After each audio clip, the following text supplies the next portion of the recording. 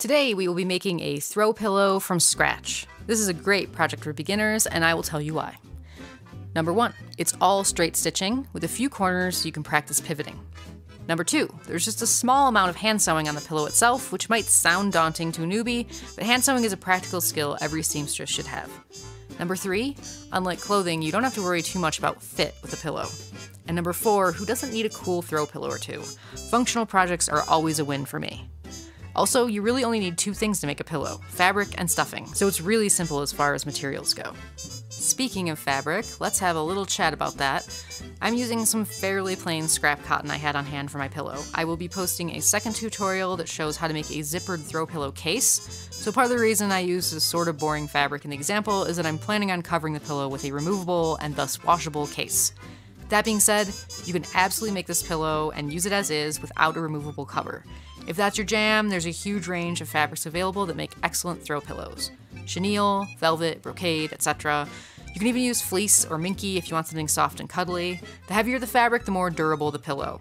And if you're shopping for fabric, look for the Home Deck section and you should find a nice range of suitable materials. Now let's talk about stuffing. I am using Polyfill, which is the big name brand fiber fill found in most craft stores. You could also do foam or batting or even down. I went with Polyfill because it's cheap and it's easy to use. Lastly, let's address size. Another cool thing about making a pillow from scratch is that you can do any size and any shape. Tiny pillows, huge pillows, round pillows, cat-shaped pillows. For the purpose of this tutorial, I'm going with a basic square and a standard size for a throw pillow, which is 18 inches by 18 inches. If you want smaller or larger, 16 by 16 and 24 by 24 are very common sizes as well, but again, if you're DIYing it, you can make any size you want. Since I want the finished pillow to be 18 inches by 18 inches, I will add a 1/2 inch seam allowance to each side, which means the raw measurements for my pillow will be 19 inches by 19 inches. So here are my 2 19-inch squares of fabric, and you can see I've done no ironing whatsoever, and I've laid one square on top of the other, right sides together. I'm going to pin around the entire perimeter of the 2 squares, but when stitching the pillow together in the next step, it is important to leave a gap for turning the pillow right side out. I like to use colored pins like so, or a marking tool to remind myself not to stitch this part of the pillow closed.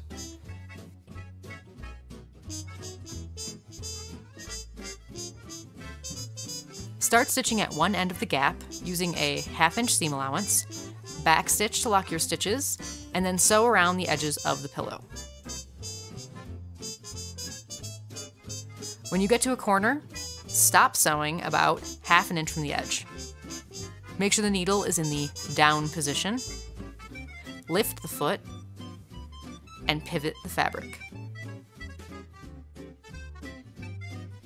Stitch to the next corner and repeat this pivoting action until you reach the other marked edge of your gap.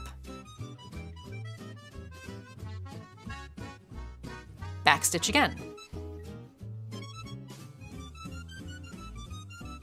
Here's a close-up of that gap with the backstitching at each end. Now we will clip the corners of the pillow, which will give us more crisp corners at the end, and turn it right side out. Just reach in through the gap, grab a handful, and pull it through. Once the pillow is turned right side out, get yourself a pointy pokey tool like a chopstick. Insert the pointy thing inside the pillow and jab it into each corner, but not too hard, because you don't want to actually stab through the pillow. That would be bad. We just want nice square corners. Just look at those corners. Too square to be hip. Now we shall iron. Could I have done the ironing at the beginning?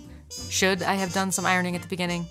Of course, but there was this one guy that used to comment on my videos bitching about my wrinkly fabric and how unprofesh it was, and even though I doubt he's still watching, I like to throw in some wrinkly AF fabric now and then just because I know it would piss him off, so suck on that guy. Actually, ironing serves a purpose at this point. I like to press the gap, keeping those 1/2 inch seam allowances nice and even as I do so, and the lines from the ironing will help when hand stitching the gap closed at the end.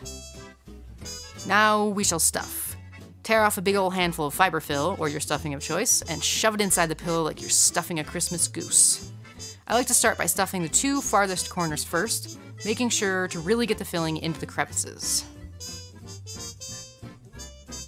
Continue filling one handful at a time until your pillow is plump yet tender. Periodically push the polyfill to the edges and the corners to make sure there are no underfilled pockets.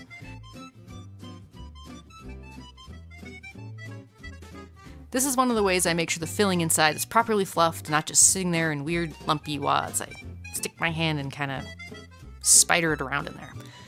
If you find you've added too much stuffing, that's okay. Just take some out and give it the old razzle-dazzle to fluff the polyfill up again. A properly stuffed pillow has a slightly rounded appearance when laid on its side. Once you have stuffed the pillow to your heart's content, it is time to dress the nasty gaping hole we left in the side of the pillow. I'm going to stitch this shut by hand, which will give the best possible finish, and is definitely the way you want to go if you're leaving the pillow as is. However, if you're going to be covering your pillow with a nicer case, you could pin the edges together and machine stitch the gap closed.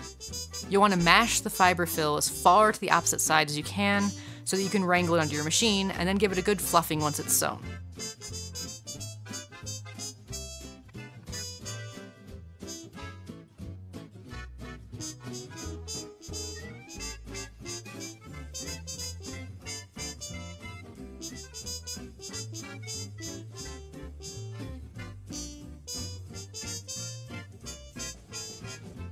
But if you want to see what this hand stitching business is all about, check out my other videos for a more in-depth tutorial on the ladder stitch.